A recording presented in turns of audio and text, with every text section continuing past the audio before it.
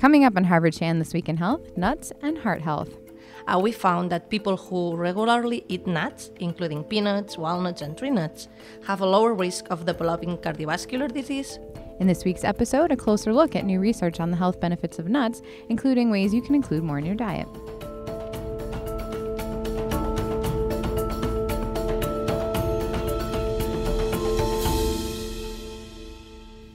Hello and welcome to Harvard Chan This Week in Health. It's Thursday, December 7th, 2017. I'm Amy Montemuro.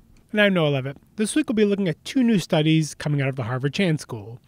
Later in the episode, we'll tell you about research examining the effectiveness of strategies to increase physical activity on a large scale. But first, nuts and heart health. In one of the largest studies to date about nuts, researchers found that eating several small servings of nuts each week may significantly lower your risk of heart attack or stroke. Researchers analyzed data from more than 210,000 health professionals over as many as 32 years and specifically looked at the effects of different kinds of nuts. We spoke about the findings, including how many nuts you should be eating each week, with one of the study's authors, Marta Guasch, a research fellow in the Department of Nutrition. And just a note before we dive into this interview, you will hear us talking a lot about peanuts, which are technically a legume, but researchers say peanuts are nutritionally similar to other nuts. And I began our interview by asking what differentiates this study from previous research on nuts. Previous evidence has shown that the frequent nut consumption is associated with reduced risk of cardiovascular disease and also cardiovascular risk factors, including type 2 diabetes, dyslipidemia, metabolic syndrome. But most of these previous prospective studies have focused on total nut consumption in relation to the risk of cardiovascular disease. So the effect of specific types of nuts, such as walnuts and peanuts and also peanut butter, with cardiovascular disease and specific types of cardiovascular disease, such as stroke or coronary heart disease, wasn't clear. So we thought that analyzing the effect of several types of nuts, including total nuts, peanuts, walnuts, and tree nuts, and the relation with cardiovascular disease, stroke, and myocardial infarction, could be of particular interest. And so what were some of your key findings in that regard? So briefly, in the three large prospective cohort studies with up to 32 years of follow-up, we found that people who regularly eat nuts, including peanuts, walnuts, and tree nuts, have a lower risk of developing cardiovascular disease and also coronary heart disease compared to people who never or almost never consume nuts. And we found a consistent inverse association with total nut consumption and total cardiovascular disease of 14% lower risk for those consuming 5 or more times per week of total nuts and 20% lower risk of coronary heart disease. And also, we find a specific beneficial for consuming walnuts 1 or more times per week and also for peanuts and tree nuts, both for cardiovascular disease and coronary heart disease. So people who were eating more nuts had a lower risk of cardiovascular disease. Yes, exactly. And so you just touched on there, 1 or more times a week. So when we talk about regular nut consumption, what types of quantities of consumption are we talking about? So in our study for total nuts, we observed the greatest benefits for those people who consume a handful of nuts, which is equivalent to 28 grams or 1 ounce, 5 or more times per week, had the lowest risk of cardiovascular disease and coronary heart disease compared to those who never consume nuts. But we also observed the beneficial effects on those consuming 2 or 4 times per week of nuts. And actually, when we evaluated the nut consumption as a continuous variable, which means that we show the effect for 28 grams increase in nuts consumption instead of the categories, we observed that each 28 gram increase in nut consumption was associated with 6% lower risk. So for peanuts and tree nuts, which are like specific types of nuts, consuming them at least 2 times per week, we observed a benefit. So probably I'd say that consuming 4 to 7 servings per week of nuts, of any types of nuts, in a context of a healthy diet would be a good amount of nuts to consume. And so you had that kind of context of a healthy diet. I'm sure people are sitting there thinking, okay, well, nuts are great, but they have a lot of calories or a lot of fat. So I guess could you put people at ease and say, I guess kind of give some perspective in terms of including nuts as part of a healthy diet? What is a healthy amount? Should people be concerned about weight gain or anything like that? Yeah, that's a good question. despite nuts being an energy-dense food and the belief that they can increase weight gain, there is no scientific evidence supporting the associations between weight gain and nut consumption. And indeed, there have been some results showing that nut consumption is associated with lower weight gain or lower risk of obesity. And that's probably because they can increase satiety and fullness. And this may potentially reduce the consumption of other unhealthy snacks. So kind of one of the additional benefits is that handful of nuts might make you a little more full, so maybe you're less likely to go eat chips or kind of a less healthy snack. So, I'm in the supermarket, I see all the nuts in front of me, the almonds, the walnuts, the peanuts. I mean, are there any kind of nuts that you found were more beneficial than others?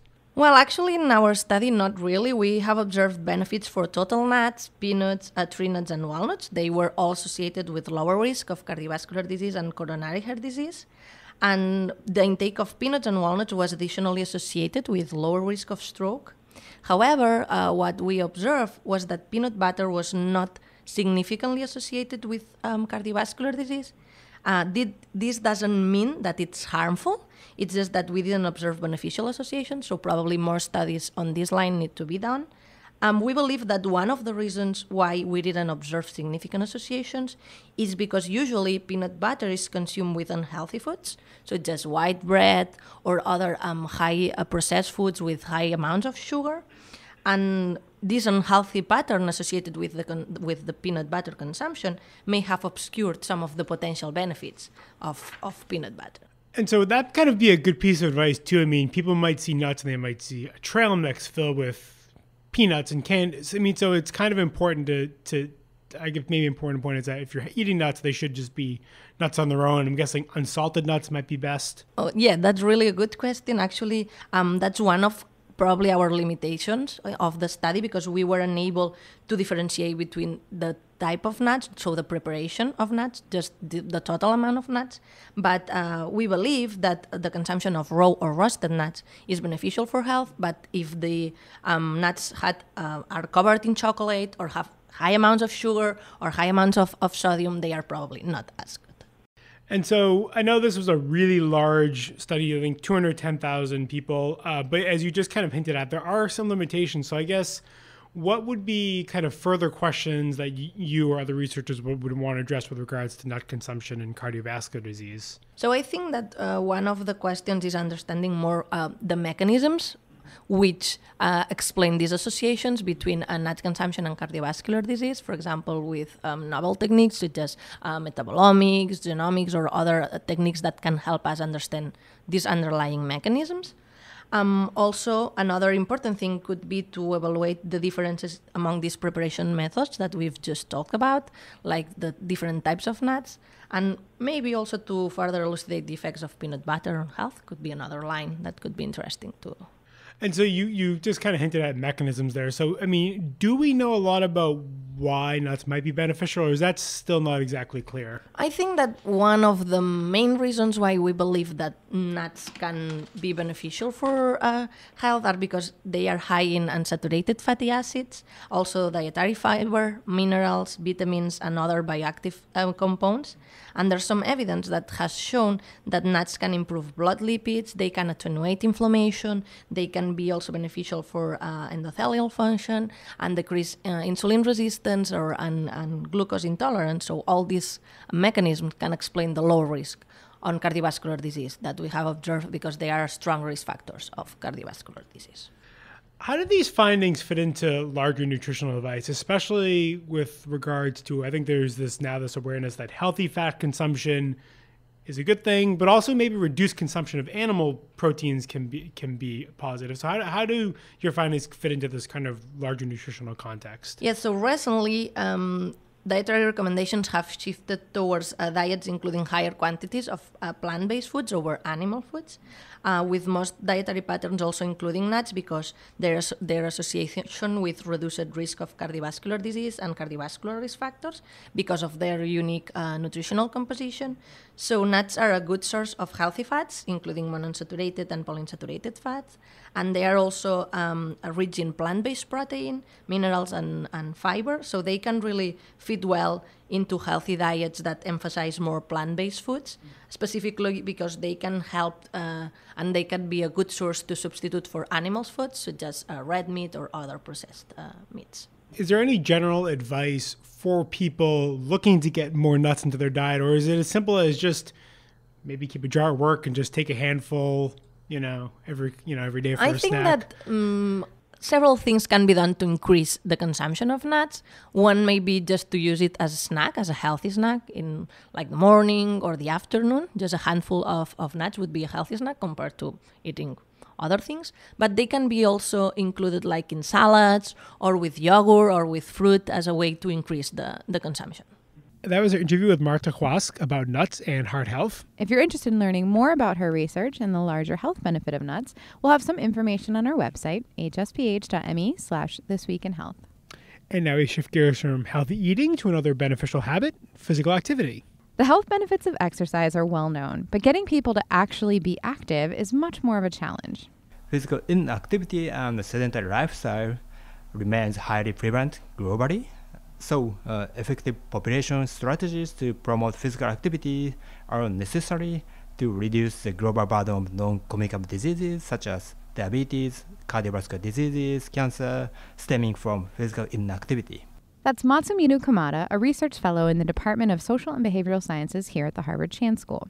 Kamada and his colleagues recently tested one strategy to promote physical activity on a large scale, and their study was unique for a couple of reasons. Kamada told us that most studies on physical activity interventions are not high quality enough or long enough to effectively measure what works.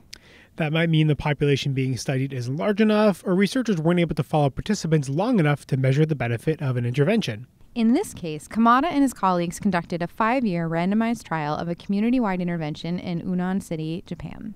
It's a city of about 44,000 people, and more than 4,400 were involved in the study. Researchers were testing a program that aimed to improve physical activity through social marketing.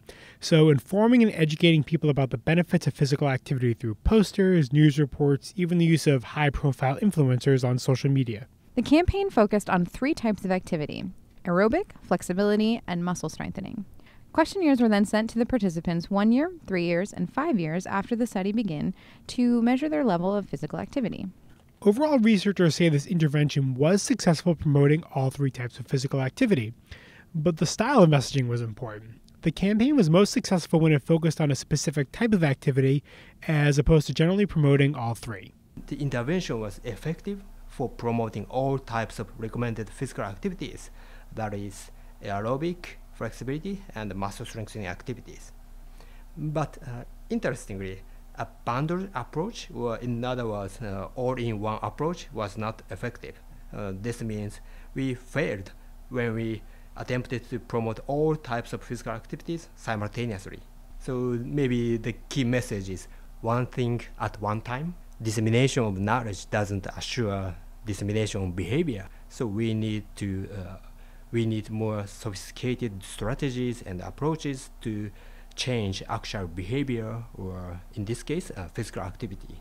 Researchers say another key takeaway is that 1 year was not long enough to see an effect, which means that communities do need to invest in long-term interventions. Kamada says that the intervention also does not address the other factors that can affect a person's ability to be active, such as the built environment or social and psychological factors. Kamada says more research is needed to develop a multidisciplinary approach to address these factors. That's all for this week's episode. A reminder that if you'd like to learn more about either of the studies we've discussed in this episode, you can visit hsph.me/thisweekinhealth. And you can always find older episodes on iTunes, Stitcher, and SoundCloud.